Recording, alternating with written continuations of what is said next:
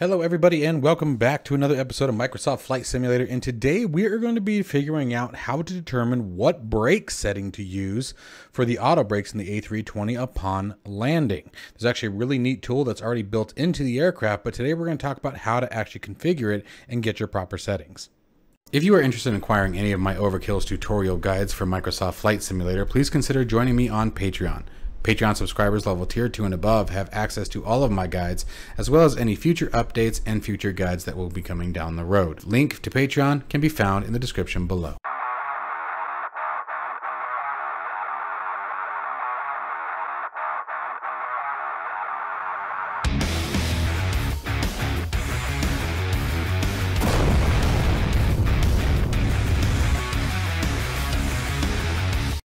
Okay, so stepping into the cockpit of the A320, what we're referring to is, when we talk about the brakes, is the auto brake setting here.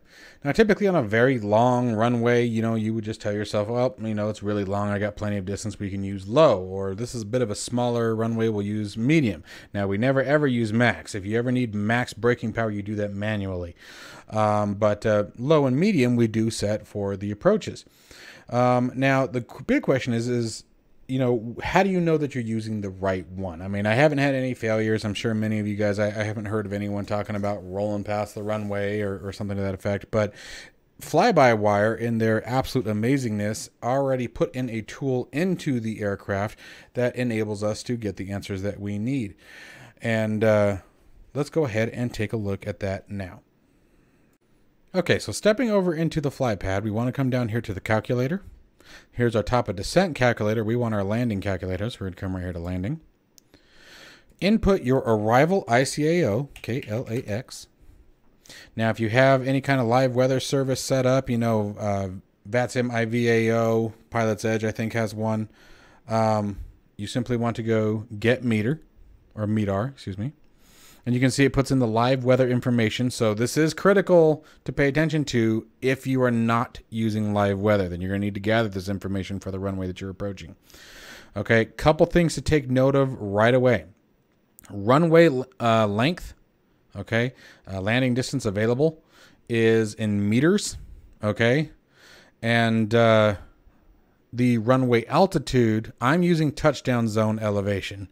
But it's going to want that in feet. So make sure you pay attention to these, because you're going to have to convert the total runway length into meters. And that's going to be our first step here. So now we're going to bring up Navigraph. Let's go ahead and do that now.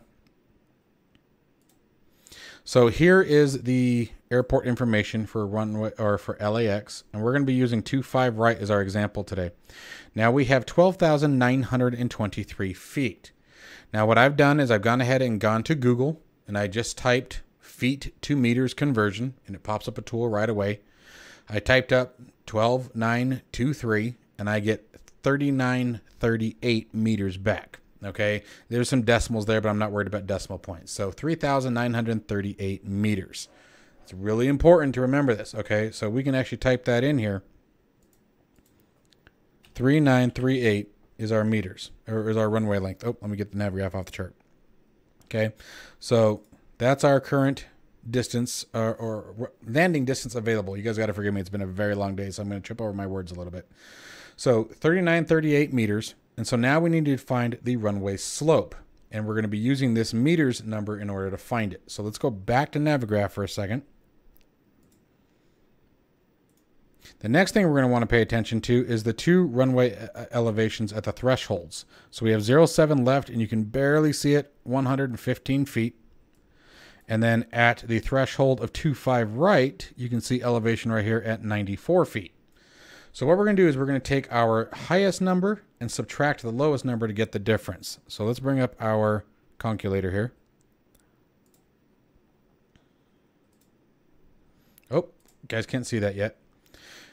So what we're going to do is we're going to do, again, our highest point, 115 feet, minus the 94 feet is 21 feet. Now, let's get rid of Navigraph for a second so we can see what's behind there. Remember, we need to use our meters information there. Okay, so we're going to do 21 feet divided by 39 38 meters. equals. And this gives us a really weird number. Now, there's 3.28 feet to a meter, right? So what we're going to do is we're going to take this number and we're going to go times 3.28 equals. And then to get our actual decimal slope, we're going to do times 100. So the formula here, if you are converting runway length from feet to meters, is highest runway elevation minus the lowest runway elevation. That number divided by runway length in meters. That number multiplied by 3.28. And then multiplied again by 100. And that gives us our runway slope of 1.74911112239715559. Or we can just do 1.7 degrees. So our runway slope is 1.7 degrees. So let's go ahead and close that. Let me get this off my screen here. And we have 1.7 degrees. Approach speed. Now this is where you're going to be going over to the aircraft's already on the ground here. But this is where we would be looking at our MCDU information under the approach information. So if we go down to the approach phase, right, if we had gone to performance, now this is all takeoff, right? But if we would go next phase, next phase, next phase, next phase, there we go. This is where we would find our approach speed. So let's say in the current configuration, it was 127 knots, okay? So we would come back over here, go to approach speed, 127 knots. And then gross weight. Let me step back down here. Let's turn the displays up on the ECAMs. And come on. It helps. And you would normally see it after we've configured everything. Got to remember, we haven't configured the aircraft. But while you're landing, you're on your descent. This is where you would look right here. Gross weight, and it's going to give it to you in pounds. And remember, you're going to have to do another conversion. So you would take your gross weight in pounds, go to your Google or however you want to do it again, and convert pounds to kilograms. And that's only if you have your aircraft configured for pounds. This is where it sort of does make sense to leave it in kilograms. I fly in the U.S. I'm one of those guys who's stuck in the weird standard, measurement mode of pounds. So I know the U.S. is like one of the only countries that still does it. But you would need to convert that weight in pounds to kilograms, which is what we're seeing here. Okay, so whatever your gross weight is, if it's not in kilograms, convert it to kilograms. If it is in kilograms, simply type the number in here. All right, now, runway altitude. For this, I use the touchdown zone elevation. Gosh, I cannot talk. My body's just done today. So touchdown zone elevation, easiest way you're going to find that is by going to your approach plate. Again, finding runway 25 right. And you're going to find that right here. Touchdown zone elevation, 104 feet. And guys, by the way, keep in mind that all of these charts are available for free on Google. You can just Google Jepson, ILS 25 right, whatever your approach is. So you don't have to use Navigraph. It's just the easiest way to do it for me. Okay, so here's our touchdown zone elevation of 104 feet. So let's again get rid of Navigraph for a second. Runway altitude, 104 feet. On that same approach plate, I'll just bring it back up again.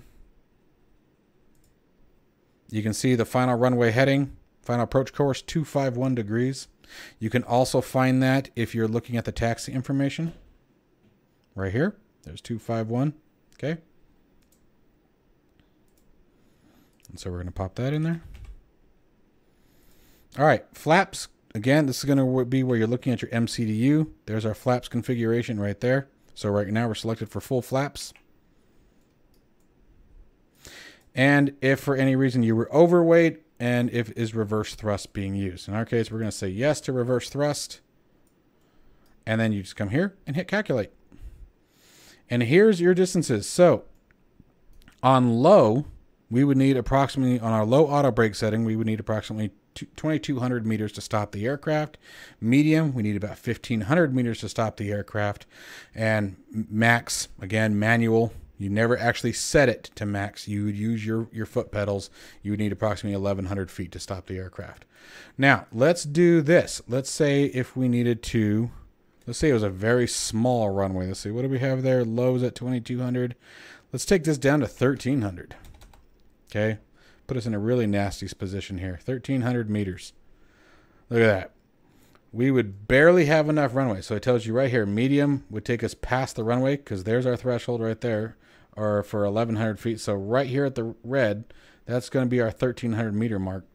At 1,500 or a low or medium, we would go over the edge of the runway.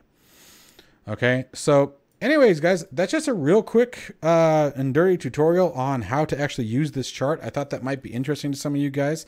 I'm sure most of you probably just do what I do and go, it looks about right. Medium sounds good. You know, let's use that. But I thought you guys might like to know how this tool actually works and how to configure it to get the correct numbers that you're looking for.